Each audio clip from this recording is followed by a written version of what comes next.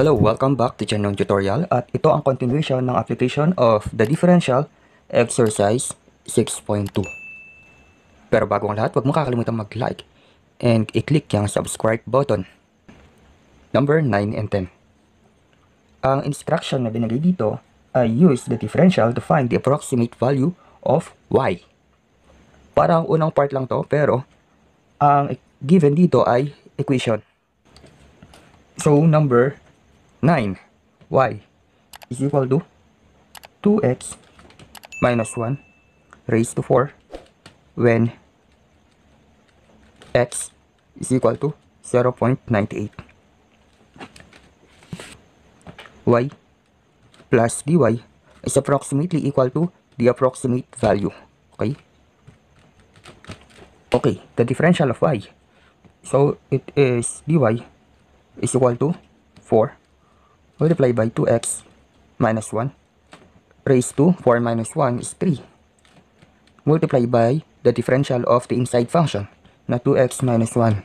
So, it is 2 dx. Okay, if we write 0.98 is equal to 1 minus 0.02, considering that the one here is the value of x and this one is dx. So, the original value of x is equal to 1 and the dx is equal to negative 0.02. Okay, through this value we can now find the true value of y and dy. So y is equal to 2 multiplied by x 1 minus 1 raised to 4 is equal to 2 multiplied by 1 is 2 minus 1 is 1 raised to 4 is also 1. For the true value of dy, we have dy is equal to 4 multiplied by 2 is 8. Okay, 2 multiplied by x is 1 minus 1 raised to 3 multiplied by the value of dx is negative 0.02. So, 2 multiplied by 1 is 2 minus 1 is 1 raised to 3 is also 1. So, 8 multiplied by 1 is 8 multiplied by negative 0.02 is equal to negative 4 over 25. Since may value na tayo ng y and dy, we can now solve for the approximate value using this equation or formula. So, y plus dy is approximately equal to y is 1, okay, plus the dy is negative 4 over 25 is equal to 0.84. Ito ang approximate value ng ating number 9. Okay, number 10, y is equal to x raised to 4 minus 2x raised to 3 plus 3x squared plus x minus 1 when x is equal to 1.02. Okay, remember the formula.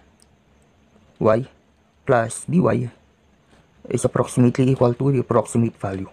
Okay, i-differential na natin tong y function natin. So, the differential of y function is equal to dy is equal to 4x cubed minus 6x squared plus 6x plus 1. And don't forget the dx. Take note that 1.02 is equal to 1 plus 0.02. So, the x or the true value of x is equal to 1 and the true value of dx is equal to 0.02. So, the true value of y is equal to, okay, this is 1 raised to 4 ay 1 minus 2 multiplied by, okay, x raised to 3. Ang x natin ay 1 pa rin. So, ito ay 2. 2 multiplied by 1 lang. So, plus 3. Okay, 1 din yan. Plus 1 minus 1. So, y is equal to 2. And for the dy, or the true value of dy, is equal to 4. Pa-isab lang natin yung mga 1 dyan. Minus 6 plus 6 plus 1. And the value of dx is 0.02. So, this will cancel out, and 5 multiplied by 0.02 is equal to 1/10 or 0.1.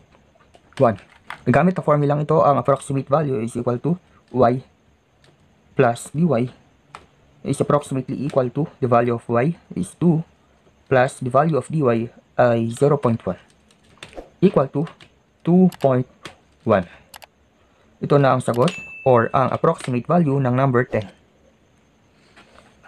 I hope na nakatulong itong video na ito, at kung may mga katanungan man or any corrections tungkol dito ay pwede kayong magtanong sa ating comment section. Also, don't forget to like, share, and subscribe, and click that notification bell so you will be notified in our new video tutorial. Goodbye.